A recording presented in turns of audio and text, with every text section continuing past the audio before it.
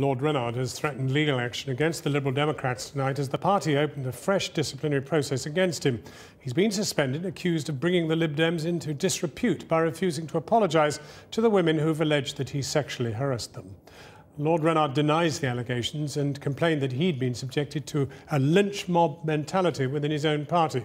Our political editor Gary Gibbon has this report. Lord Rennard's day started with an ultimatum from his party leader. Apologise or you lose your place in the party. No apology, no whip, if you like. That's my view.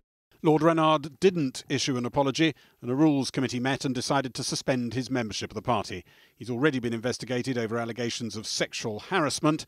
Now he's being investigated over whether his failure to apologise for past behaviour has brought the party into disrepute. The investigation now underway could end up with the expulsion from the party of the man who won the Liberal Democrats by-election after by-election and launched many Lib Dem parliamentary careers.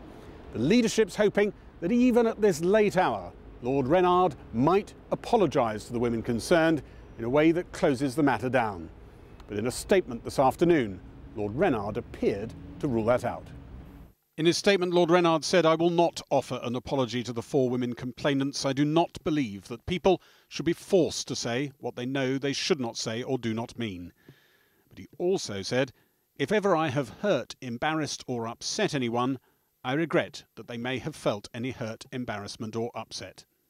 He began his statement, "It is impossible to describe how enormously distressed I am by this situation, and I am certainly too ill to attend the House of Lords today." He wrote of the great pain he'd experienced because of allegations against him starting in 2010. The depth of depression, he said, and the consideration of self-harm is difficult to describe.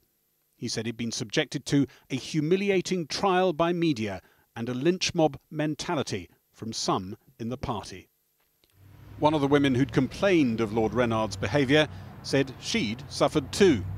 I can totally understand how he's feeling because I too have struggled throughout this whole process, dating back actually all the way to the original incident. I phoned my dad in floods of tears that night saying I've wrecked my political career. And through this process since last February, I've struggled with my emotions, been to doctors, been through counselling. And the party has offered counselling, and I suggest that he contacts them too.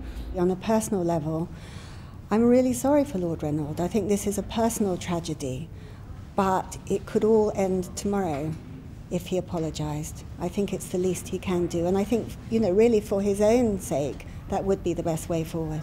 But Lord Rennard, seen here ushering yet another by-election victor into the House of Commons 10 years ago, said in a statement tonight he was considering suing the Liberal Democrat Party in a civil action.